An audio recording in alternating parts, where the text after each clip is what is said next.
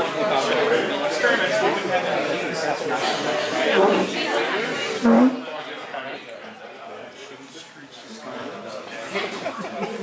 hello everybody. How's it going? Can you hear me okay? Yeah! All right.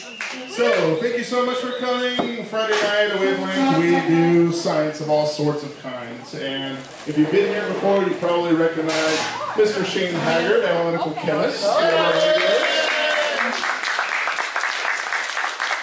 So Shane and I were talking about what to do tonight, right? So if you've been here before, you might have seen the chemistry of rockets or the chemistry of water. And we're talking about different live demonstrations to do and all this good stuff. And some of it's, combustibles, and some are pressure and this and that. And it's just like, you know what? Why pick one, right? Why only focus on one? So Shane is going to demonstrate some really, really awesome principles of science tonight, kind of covering all sorts of stuff. And there's some audience participation built in. So I hope you're ready, especially in the front row here. We are safe. We have to have safety equipment. So, without any further ado, I will turn it over to Shane. Everybody, give him a hand.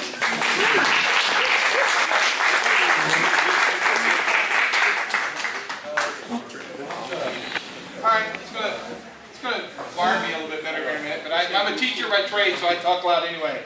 So, how's everybody's evening? Alright, excellent. Alright, so, is it on there? Okay, get there. Alright, so, okay. So the plan tonight was just to kind of show you just some cool science in general. My field is chemistry, but I figured to do a little bit more besides just chemistry. I got a couple of physics kind of stuff, a couple engineering kind of things, and there's some audience participation as well. So I might call in some volunteers. Don't worry, the doctors assured me my last volunteer will make a full recovery, and supposedly his hair will grow back. So don't worry, all right? So it should be fine. So let's just start off with something kind of simple and cool. Last month I talked about water and the uniqueness of water and its chemistry, and I kind of want to go back and show you some of that. To start off with that, some of the demos are going to be like water and solids and gases and stuff. So I do want to start off with like the water again and some of the cute, neat properties of water. Plus I can get the water demo out of the way, and that way I don't have to worry about electrocuting myself, which might be funny for you guys, but might not be so good for me. So this is one of the ones I need a volunteer. All right, volunteer. Excellent. All right. What is your name? Say again? Lachlan. All right. Were you here last week? Last month? No, okay. So good. All right, so we got it. So, as a good scientist, you always have to wear safety goggles. So there's a pair of safety goggles. All right.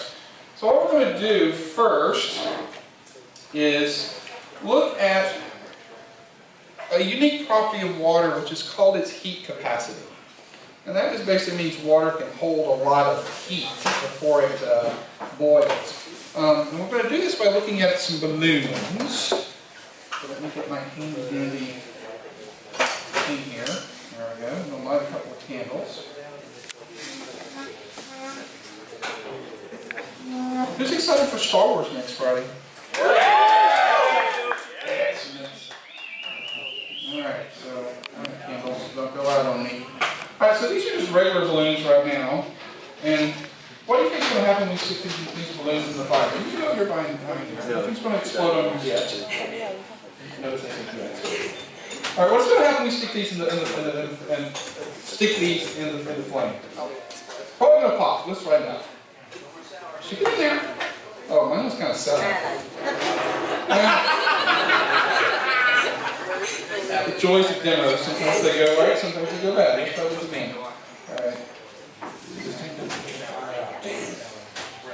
Oh, your balloon did get a hole. Yeah. Oh well. So basically, if you put a balloon in a fire, it's going to melt and pop and all that good stuff. Well, I've got a couple of different balloons for us to play with. And I did this on purpose because it is Christmas. Mine's got red water and it's got green water. Isn't that festive? Alright? Now what we're going to do this time is look at something a little different. I want you to take your balloon, take it out. And we're going to put it in the fire of the leaf candle right where the water is. Alright, so let's do that. Let's see what happens. Just stick it in there. Now, water has a high heat capacity. That means it can absorb a lot of heat. So basically what we're doing is we have just a big heat sink now that flame's going into. And as a result now, that balloon's not going to pop. That rubber doesn't get hot enough to actually melt. We need to put it in the flame. Look where mine is. Alright, now let's pick it up and look at the bottom. Alright, so that's a lot of heat capacity, alright? We talk about water like radiators and water using to like cool computers and stuff, and that's because water can take a lot of heat, a lot of energy. So yeah, you can just kind of like stick this in here, and I've done this demo before where I get like one of those really big human-sized balloons, and I get a propane torch, not just a candle, and yeah, it just, there goes mine. I went a little sideways, all right? Let's see if yours is still okay. Mine's kind of expanding. Probably so. You're actually boiling the water. You might notice it. Lift it up. Can you see the water's boiling? Oh, yeah. So he actually was boiling the water inside the balloon. That's how hot that actually got inside there. I got mine so hot it actually kind of exploded. But you know, hey, that's all right.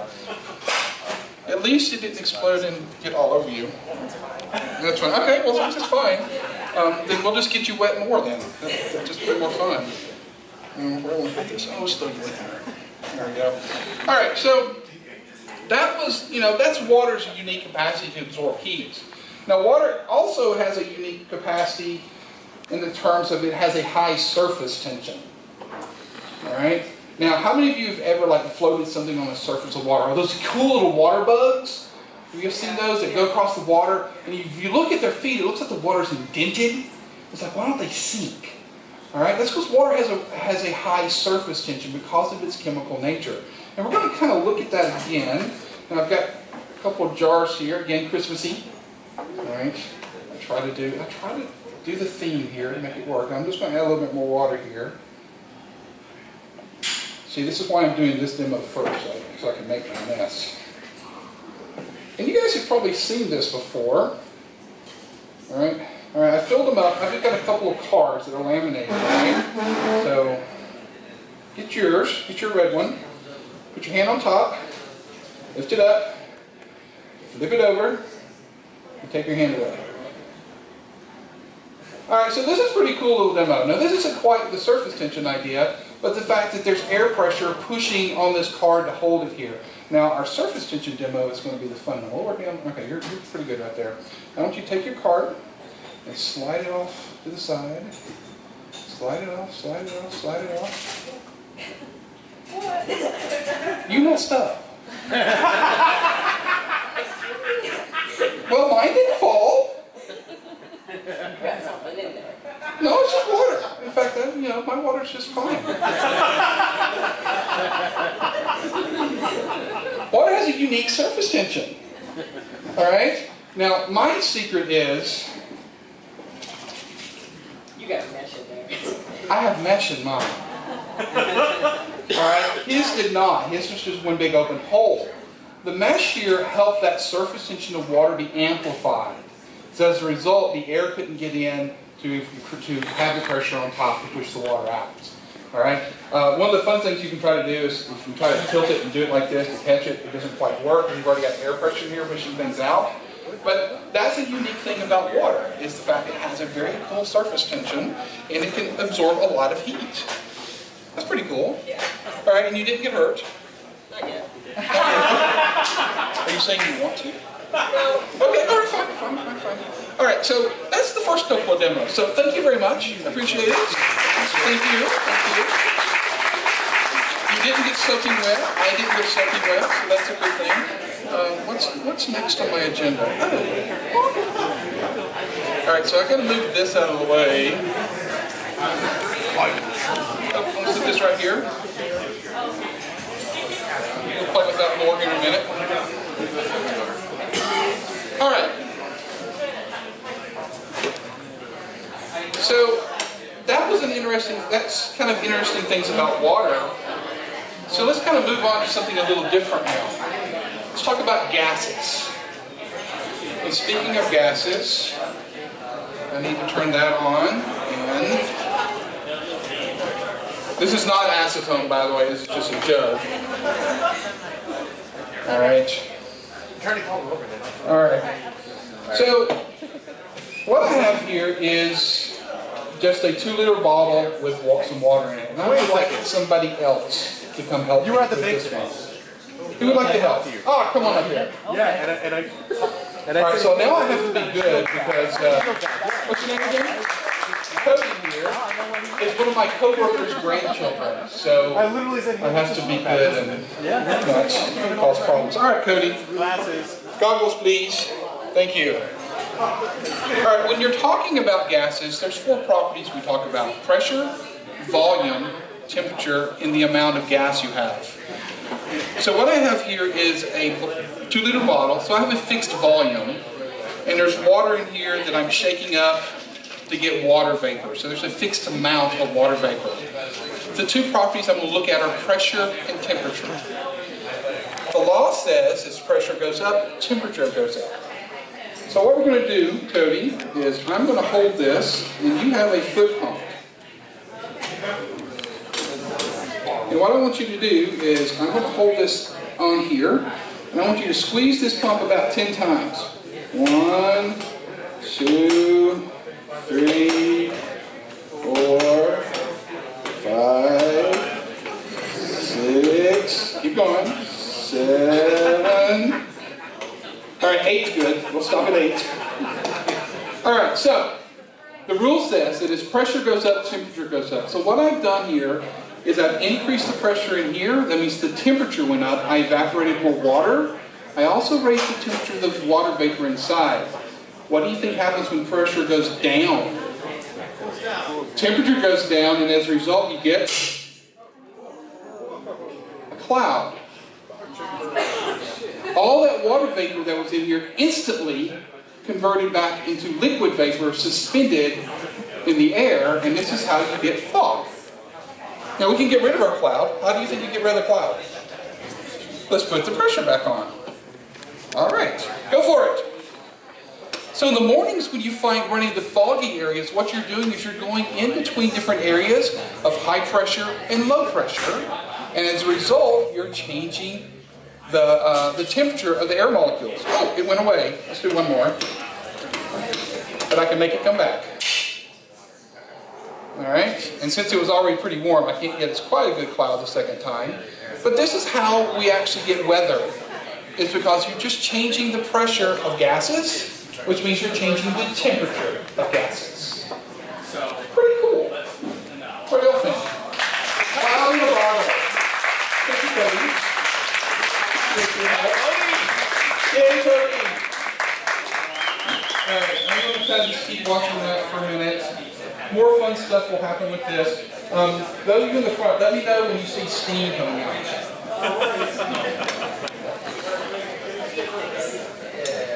All right, so. I kind of like the cloud in the bottle, it's kind of cool. All right, since we're talking about gases,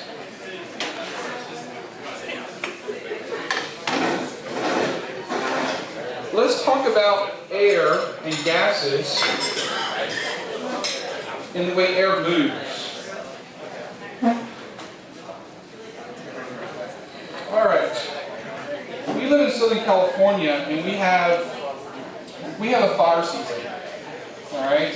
Especially when it gets very dry and everything, we have potential of lots of fires. And one of the things that's very dangerous about fires is when it gets really hot, hot air rises, and as a result, there's a low pressure area towards the ground, and it sucks more air in, and it kind of keeps feeding this fire kind of thing. So what I'm going to do is actually show you a phenomenon that happens when you have that going on. All right. So I'm going to show you this to begin with just a little crucible here. Oops, that's not the one I want. Oh, there it is. All I've done here is I've got a sponge, and I just got a little bit of lighter fluid on it. Fire. Alright, so as you know, heat is rising. It's sucking air in. Now, when I spin this, nothing really happens. It just kind of keeps burning. The thing you have to worry about when you have a forest fire is the fact that there are trees around. These are my trees. Trees change the direction and how air flows. And what's going to happen is we get a phenomenon that happens during fires that is very dangerous. Alright, so let's take this, put this on here, put this here, get this.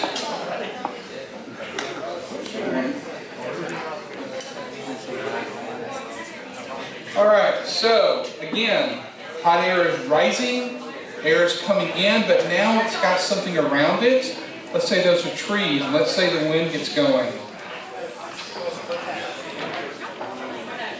You actually can get what we call a fire tornado. Notice how it's spinning, and as it spins, it's lifting because that hot air is rising as it's getting sucked in. I think I probably need something a little more flammable down there. Let's put that out.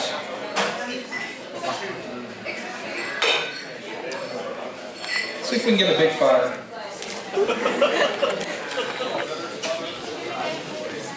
Hans, this is where you should probably go get the fire extinguisher. Put the whole bag in there. Oh no, I'm not putting the whole bag in there. Alright, so here we go.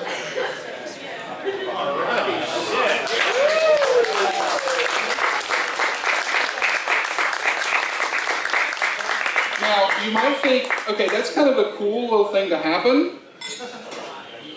But let's think about what happens in our fire season. Alright? If we have lots of fires going on and there's lots of trees, air being sucked in is moving around those trees, and you get lots and lots of these fire tornadoes. As you notice, it grows in height, and as a result, it can spread the fires more. So this is actually a pretty dangerous thing. And when you have a fire season, one of the things you try to do is cut down some of the trees to get rid of that danger of making those fire tornadoes. Let's see if I can. Should I make a bigger one? One more. This is always kind of fun.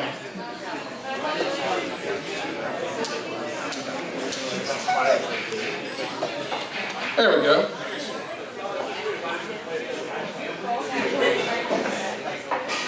I have seen this be done before on a larger scale, and they can get up to like 15 to 20 feet tall. Alright? But I didn't want to do 15 or 20 feet tall. I don't think Hans would appreciate me burning the ceiling. Pretty cool, I think. Alright. So, go out. There we go.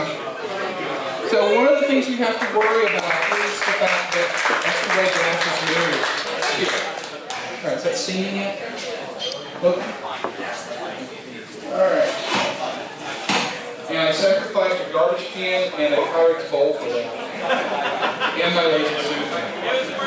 Oh, it was worth it? Okay.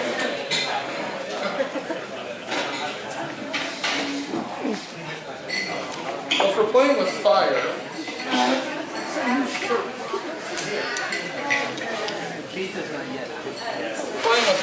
let's play with some more. Can I get another volunteer? I actually have a flamethrower, so that should tell you something. Alright. No volunteer? Alright, come on up here. I like volunteers. And your name, please, ma'am? Kim. Kim. Hi, Kim. Yes, Gagas, glasses. Thank you. The person that keeps yelling glasses is my husband, so he's like, okay, make sure they wear glasses, Shane. Alright. Alright, so this stuff right here is called lycopodium. Lycopodium is just an organic molecule. And what I want to kind of show you is, again, the idea of air. You're needing air for fire. I grew up in the South. I'm from Alabama originally. And we used to farm grain. And you take grain and you put it in a grain silo. And one of the dangers with a grain silo is fire. and you might think, well, how can you get fire? It's because when you're putting grains in, you get a lot of dust. So this is this powder, and what I want you to do, I want you to light that, and just stick it in the powder. Hopefully, just squeeze it. All right, so actually, I don't want to actually, okay, please don't burn my hand. Wait. Let's not do that. Let's just do it this way. Let's put a little here. There we go. All right, so light that up and try to light that.